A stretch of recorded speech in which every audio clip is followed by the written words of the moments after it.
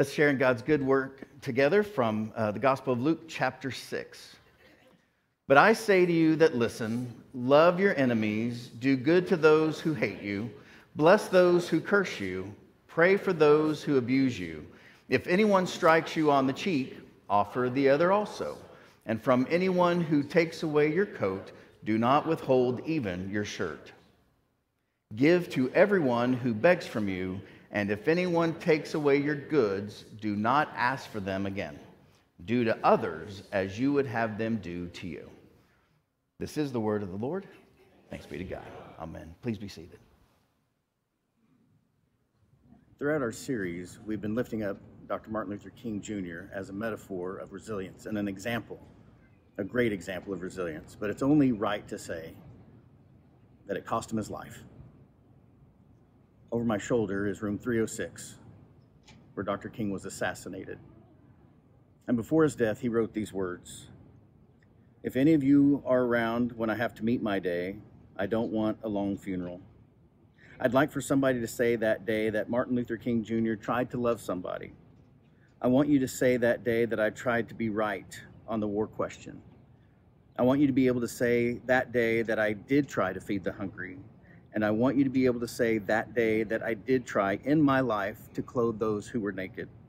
I want you to say on that day that I did try in my life to visit those who were in prison. I want you to say that I tried to love and serve humanity. If you want to say that I was a drum major, say that I was a drum major for justice. Say that I was a drum major for peace. I was a drum major for righteousness. I just want to leave a committed life behind." And that's all I want to say. So as we close this series on resilience, yes, we want you to be resilient, but it's also true and right to say that God calls each of us to leave a life committed to Him, to service, for justice, for goodness in this world.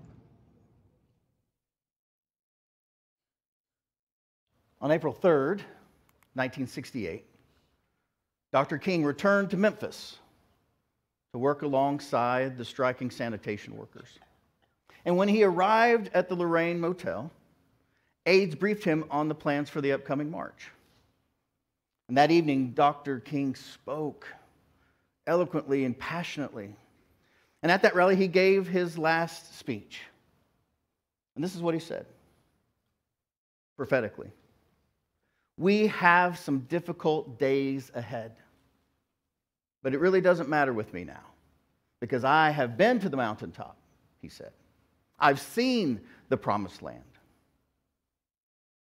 Then he said these words: "I may not get there with you. I may not get there with you, but I want you to know tonight that we as a people will get to the promised land." Amen? Together. Less than 24 hours after these prophetic words, Dr. King was assassinated. This thing that is to be a United Methodist, to be a Christian, to live our life not for ourselves but for others, for the world, to have heaven come to earth, to make disciples for the very transformation of the world, is more than talk. In our ritual for each and every funeral that we do here, we have this striking line in the book of worship. This is the prayer: "Help us to live as those who are prepared to die, and enable us to die as those who go forth to live, so that living or dying, our life may be in you, Christ Jesus, our Lord." Amen. That's our prayer. To live ready to die, and to die that we might go on to live. So we close this series today, this Father's Day, on resilience, finding strength in the chaos. And it has been chaos, at least last night in the storms. There's been some chaos. And so we won't recap the whole thing, but I do want to share a few things that we've learned thus far about resilience. And the first thing is that we don't just gather to gather. We gather because we want to be ready for God to use us to transform resistance, which is always there, and despair into hope. Into hope. But to be ready, it takes a clear identity.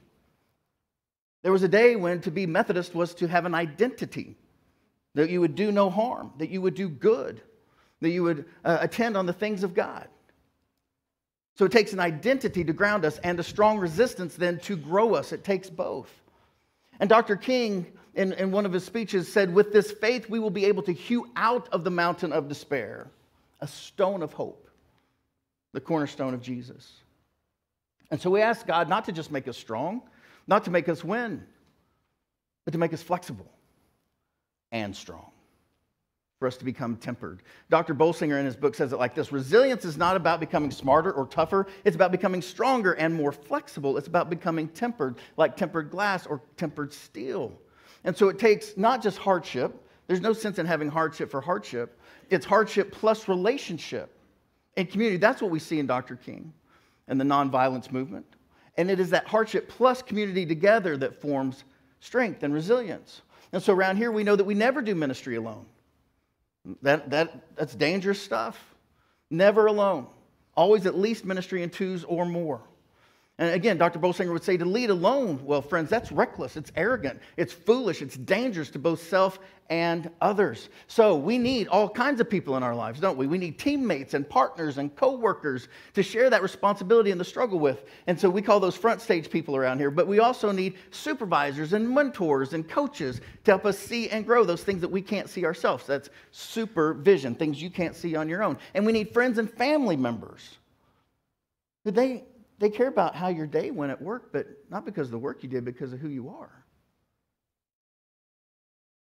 You have anybody in your life like that? They just love you because they love you because they love you? We need those folks too. And if we want to be resilient in moments of stress, then we have to train ahead of time. It doesn't just happen. This has been attributed to a number of people and said in different ways, but it basically boils down to this. At the moment of crisis, friends, you don't rise to the occasion.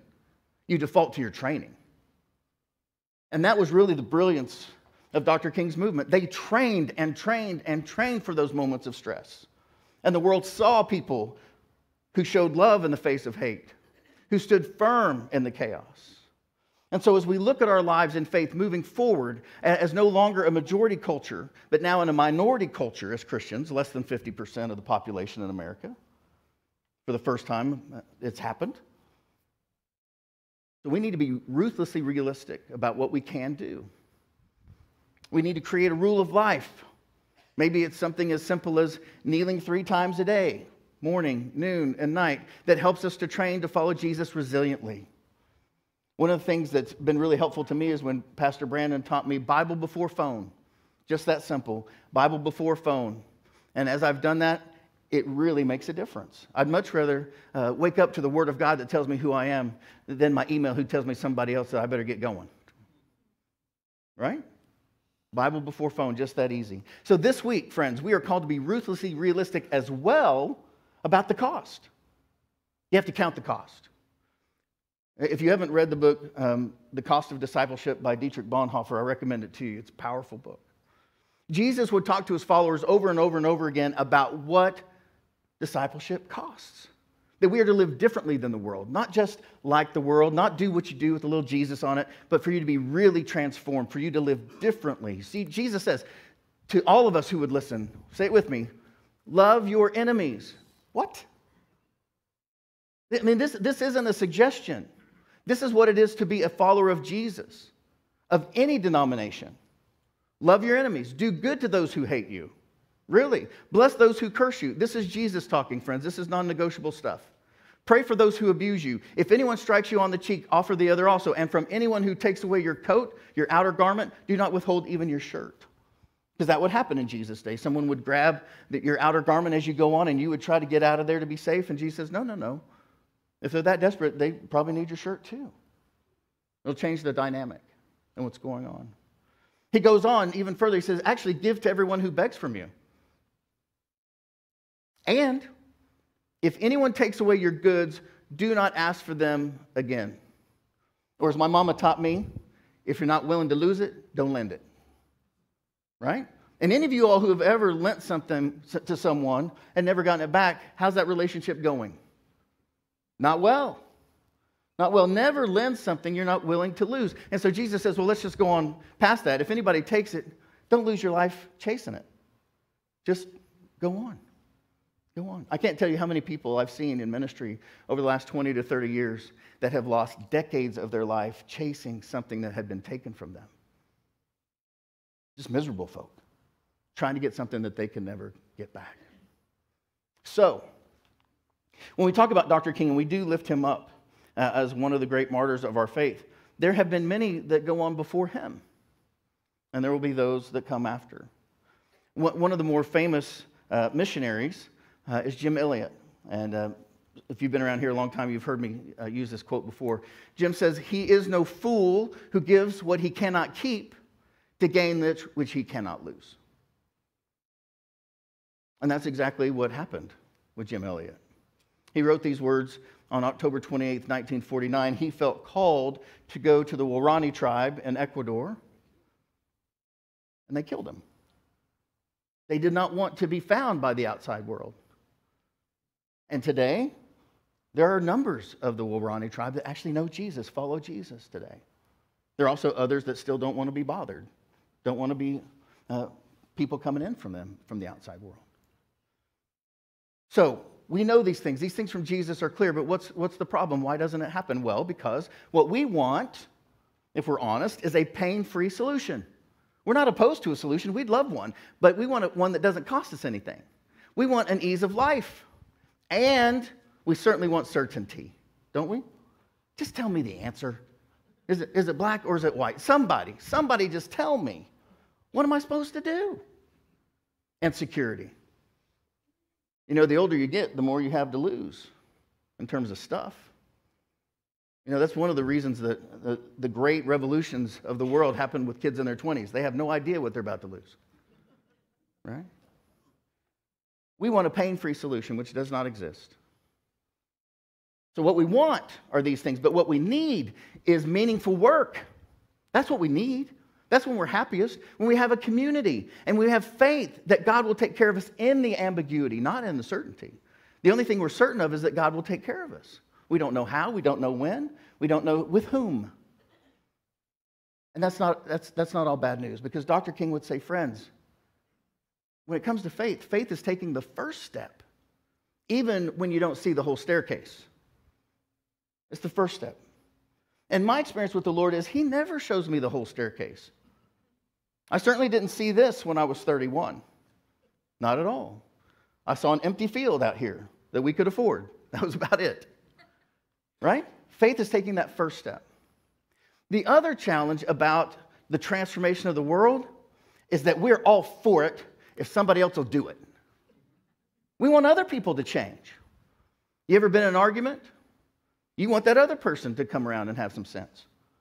We want other people to change, for them to do it. And then if they do it, then maybe we'll consider it. But here's the problem with that. It doesn't work. Why? Well, in the wisdom of Rabbi Sachs, he says, so long as there's conflict within us, there will be conflict around us. And we have to resolve the tension in ourselves before we can do so for others. Now, if you take just a moment in your own life or in others' life, you'll see this. And of course, it's easier to see in other people's lives. You see somebody and there's conflict spinning around them. You see them at the high school reunion 10 years later, still conflict surrounding them. Right? There's some people that trouble just seems to be there. They're always having a hard day. Don't you know those folks where you're about to say, oh, how are you doing? And you're like, oh, I better not ask that because the last 30 times they've said, I'm terrible. Everybody hates me. It's all a problem. Well, yeah, because if you've got conflict within you that's unaddressed, there'll be conflict around you. This is how it works. So when it comes to moving forward in the faith, our calling, it can't be born out of a desire to lead about look at me. No, but out of a service to others in light of the brutal facts of the world. We're not Pollyanna about this. We're not naive about this. Yes, there are very difficult things in the world, very difficult things that you're dealing with right now in your family, in your life.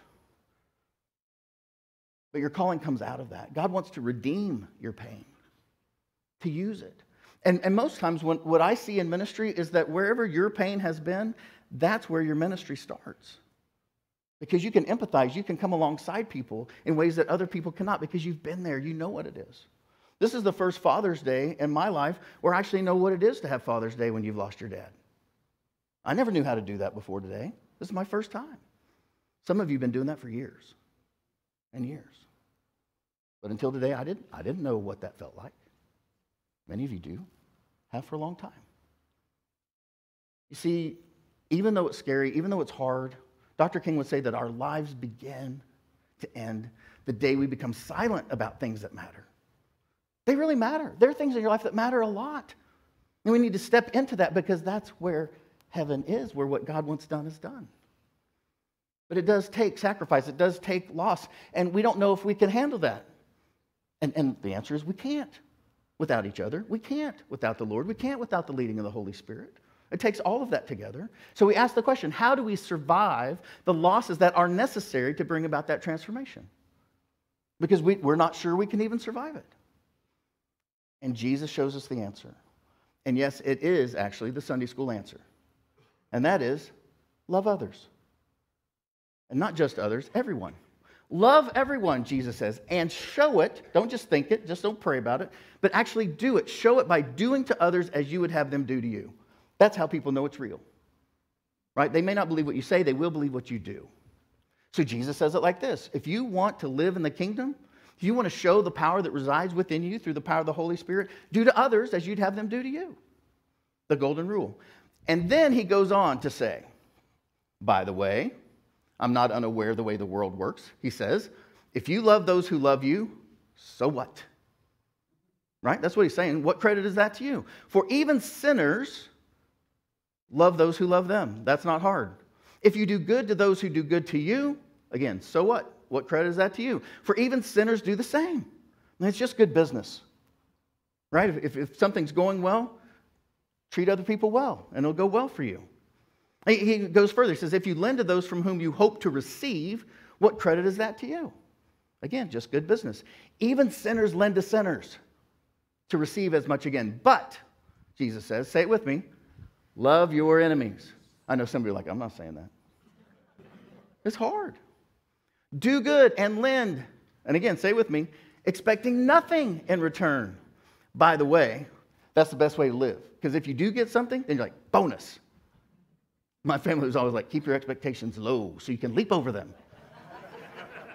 Right? Expect nothing in return. Your reward will be great, and you will be children of the Most High, for He is kind. God is kind to the ungrateful and the wicked. When's the last time you heard that preached? Hey, don't worry about it. God's kind to the ungrateful and the wicked. You ungrateful and wicked people. He's kind to you. God sends the wind and the rain on the righteous and the unrighteous. And then Jesus says, be merciful, just as your Father is merciful. You see, friends, transformation, it flows not from a desire to achieve, not to look good, not to succeed, not to accomplish, but to serve at the point of a real need. That's where ministry is born of. When you can actually address something that's going on in your world. And by the way, shout out to all the teachers in the room, because if you're following the news at all, you know there's a lot of work to be done for our young people in Oklahoma. If you haven't read the study this week, we are about dead last. I mean, thank God for Mississippi. I'm just kidding. I'm an Oklahoma kid. But that's the way it's been. I mean, we are about dead last in category after category. It's embarrassing and not necessary. It's not a have to. Right? So Dr. King, again, he would ask it like this. He says, life's most persistent and urgent question is, what are you doing for others? That's the question if you're a follower of Jesus. But we step back from that. Why? Because change takes longer than we like and includes working with others that we don't like. I said always like, but the truth is we just don't like them. There's some people you just don't like. But you're not going to move the needle forward anywhere if you only work with people that think like you and that you like, that it's easy. Nothing ever happens like that. That's a country club. You just stay in your club. If you want transformation in the world, you have to keep at it. And by the way, it'll outlast your life. And you have to work with people that you don't agree with even. You say, what we're doing is more important than how I'm feeling. What God is calling us to is more important than our differences. Thank you for the amen. That should have gotten one. Right? That's who we are. That's who we are. People who do the right thing because it's the right thing, not because others are doing it. In Luke 6, again, Jesus would say, don't judge then. If this is going to happen, then we can't judge. Don't judge and you won't be judged. Do not condemn and you will not be condemned. Forgive and you'll be forgiven. Give and it will be given to you. A good measure, pressed down, shaken together, running over will be put into your lap. And then Jesus just tells you something that's axiomatic. For the measure you give will be the measure you get back. You know, one of my favorite terrible preacher jokes is the guy that came to me and last Christmas, he said, and this only works if you're an old-time school church person, so forgive me if you're new to the faith. He says, I'm not coming back to your church, Pastor Mark. And I said, why not? He said, because you always sing the same songs. I'm like, we do? He says, yes, every time I come to the church, it's either away in a manger or up from the grave he arose. Every time. It's a hymnal joke. I'm sorry for those who don't get that. It's a little funny. So Jesus says to his followers in Luke 6, right? This is what he says. It is not enough to love God. That's really what he's saying. It's not. There's another part to it. Scott McKnight says it like this. It's not enough to even know God personally and to have faith and confidence in God's love for you. That's good, but it's not enough. It takes action. It's not enough to be spiritual. It's not enough to be religious. It's not enough to go to church or to live for a higher power. It takes action. It's also not enough to have a good church, which we do. It's not enough to have a healthy church, which we do. It's not enough to have a growing church, which we do, thank God. Those things are good, all of them, but they are not enough. The photos you're seeing are of our students here doing good work in Memphis. You see, Scott McKnight would write, and he's right, in his book, The Jesus Creed, he says, the end or goal of life for Jesus, whether for an individual or a community, is to love God and, say it with me, love others. And they are equal in importance, friends. Really, they're equal in importance. You don't get to do one without the other, right? Love of God and not love of others doesn't work. And by the way, the opposite's true. Love of others without any love of God, that doesn't work either. You cannot have one without the other. You must have both love of God and love of others together. A number of years ago, Chantel went to a training from the Lombard Peace Institute, and she came back with this knowledge, which is incredible. That's from the Mennonites. They simply say it like this. When you come into conflict, when the world needs some peace, this is how you do it. You stay calm, you stay connected, and you stay the course. That's what you do. Stay calm, which sometimes we can do. Stay connected is harder, particularly if you don't like the people in the room. And then stay the course. And by the way, if any of you are wondering about our church, that's what we do. We stay the course. I don't care what any other church in the world is doing. And you need to hear that. I need to know whether the Holy Spirit is guiding our church and whether God is pleased at this place. That's all I care about. That's it. Are we doing what God calls us to do, yes or no? And if the word is yes, then we'll just keep doing it. If the word is no, then my supervisor will tell me, of which I have many. But friends, this work takes more than we have. It really does. So here's the truth about this movement that's hard, and that is that when you work too hard and you rest too little, you get hurt. There's more ministry that we can do every day than we can ever do. That's one of the hard things about being on church staff. You just finally figure it out. You're like, I didn't get to this today. Like, nope. You're not going to. You have to ask the Lord what's most important today. And you may say, well, why do we go all the way to Memphis to do this work? Well, because if you go to the Civil Rights Museum, they have this little piece right here that lets you know a demographic study. And they say, this is what Memphis looks like. African Americans in blue, white folks in red, and the map looks like this. Not together. Right? Right along here. One set of people, the other set of people. Still today. And I invite you to look at Oklahoma City. It doesn't look like that, but certainly when it comes to Hispanic folk, there's a certain area where almost all the Hispanic folk live, south of the river. Right? And then you've got not all, but a lot of the African American folk over around Millwood, and white folks other places. Our maps aren't that different. Rick Warren says, though, when it comes to this work, Servants, you and I, we think about the work, not what others are doing. Right? We want to have the blinders on either side. We want to keep at the work. It doesn't matter what that church is doing or that group is doing. We want to do the work that God's calling us to do. And the important, good work that God has for us to do will take more than one lifetime to do. Which is why I love getting to see photos of like the Sagrada Familia in Spain. Because that took generation after generation after generation. That's still a work in progress. You look at all the cathedrals in Europe, everybody that worked on them knew that it would not be finished in their lifetime. They did it anyway. Because God was doing something bigger than they were. I believe God still does that kind of work. I referenced Dietrich Bonhoeffer earlier in the sermon. He says this: the disciples then, you and I, must not only think of heaven, they have an earthly task as well. It is to be noted that Jesus calls not himself, but his disciples the salt of the earth, for he entrusts his work on earth to them. Jesus says, you are the light of the world. You are the salt of the earth. Go. Do. Bring heaven to earth. So I want you to know that we're serious about that, about doing things beyond ourselves. And so while I want to lift up these students, it was right and good to do, they're just the last iteration of a long line of folks that have been working there, right? We started back in 2015, and we missed 21 because they didn't do anything. In 20, they didn't do anything in 20. In 21, it's not up there, even though we paid for some homes to be done by the staff because they weren't yet open back from COVID. But friends, we've taken 7 groups in 9 years with more than $62,000 invested in Memphis, just from our little church. And SOS as an organization over that time since 1986 has helped more than 1,000 families, more than 1,000 homes, making a difference. And so there's no way for me to express the good work that they do, so I want you to hear it from somebody who's been at it much of her life.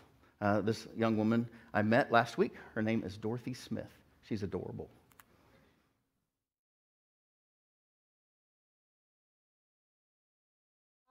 Well, I'm from here in Memphis, and I know how much this benefits the community.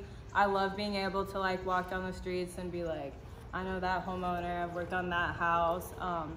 And also I think it just shows a different side of the community that's definitely kind of seen over a lot, especially here in Memphis. It has a real strong stereotype of being dangerous and dirty and the people being bad, but I think like from what y'all have seen so far, like it's not like that. Or I mean, some parts are like that, but there's a lot of pride in this community. People love SOS, they know SOS, and it really does impact Memphis so significantly. And also I think it's a great way not to just spread the gospel, but to show the gospel through our work. That's what we've been talking about a lot in our chapel, is modeling Jesus, not just through our belief, but through our actions, which I think is a really hard thing to do, but doing manual labor like this is definitely a great start. And also, I meet great people. All right. Way to go, team. My apologies, Will. I couldn't get back far enough to get you in the frame till the very end. But very nice. Yeah. And Kendall, we saw you over there too. So good. So friends, this is the work that we do that isn't on Sundays. And I'm about to share with you part of what makes that possible. These are basically the 10 commandments of the nonviolence movement. Pastor Brandon's referenced them earlier. But I want you to know that Chantel and I have committed ourselves to these values. That's how we lead. And quite frankly, for me, that's my expectation of you, if you call yourself a member here, because it is what it is to follow Jesus. And we talk about these things, but we haven't put them all together. So I'm just going to take these straight from the nonviolence movement and recommend them to you. Number 1, meditate daily on the teachings and life of Jesus. If you want to stand firm, that's how you do it. You know who our master is, and you follow him. Secondly, we remember always that we seek justice and reconciliation, not victory. And that's a game changer, friends. We want to be better, never better than. We're not looking to beat people. We're looking to be connected to people and bring the kingdom. That's also an amen, but it's harder. Thirdly, we want to walk and talk in the manner of love because God is love. God is love. And we want to pray every day, to be used by God in order that all people might be free, not just some. that all people might have access to the things they need in their life, not just some. And that's going to it's going to require sacrifice. Sacrifice of what we might want to do with our personal time or our personal resources, right? Sacrifice personal wishes in order that all people might be free, that all people experience justice, not just some. Now, I don't know that you would consider this a sacrifice, but my hunch is most of our students don't eat sandwiches underneath some shingles, right? But they did last week because that was what was required of them to do the work they had to do. Number 6, observe with both friend and foe ordinary rules of courtesy. It doesn't matter who's on the other side, you still say thank you. It doesn't matter who's on the other side, you still say please. It doesn't matter who's walking in the door, you still hold the door. Just common courtesy, just good manners, friends. If nothing else is said about Acts 2, at least somebody ought to be able to say, those people go to Acts 2, they got good manners. We'll start there. Number 7, seek to perform regular service for others and for the world. Not just sometimes, not just when we feel like it, but regularly. Regularly. And that takes work. And then, maybe the one we need most these days, refrain from the violence of fist, tongue, or heart. I know what many of you are thinking, like, I haven't hit anybody in a long time. That's not what I'm worried about. I see way too many Christians with seriously violent content of tongue and heart. I mean, it's embarrassing. People just super violent with what they say about others or what they hold in their heart about others because they're competing. They're not trying to reconcile. And number 9, strive to be in good spiritual and bodily health, both, right? Because if you're going to get on a roof, you better be pretty fit. You got to do that. It takes both to do the work. And finally, this is the one that I changed for us because we don't have a team leader in the way that they did. But around here, we say that the Holy Spirit's in charge, right? It's not your team leader, it's the Holy Spirit. And so with the Holy Spirit in charge, we want you to follow that as confirmed by Scripture, of course, wise counsel, and the church body. And by the church body, I mean the church body, not just me or not just the council, but really the body, that you would know how God's leading. And it really is that simple and that difficult. And we invite you to start that journey with us if you're not already there. And together, heaven will come to earth for what God wants done to be done. Amen? Amen. Let's pray together. Our Father, who art in heaven, hallowed be thy name. Thy kingdom come, thy will be done on earth as it is in heaven. Give us this day our daily bread, and forgive us our trespasses as we forgive those who trespass against us. And lead us not into temptation, but deliver us from evil. For thine is the kingdom, and the power, and the glory forever. Amen.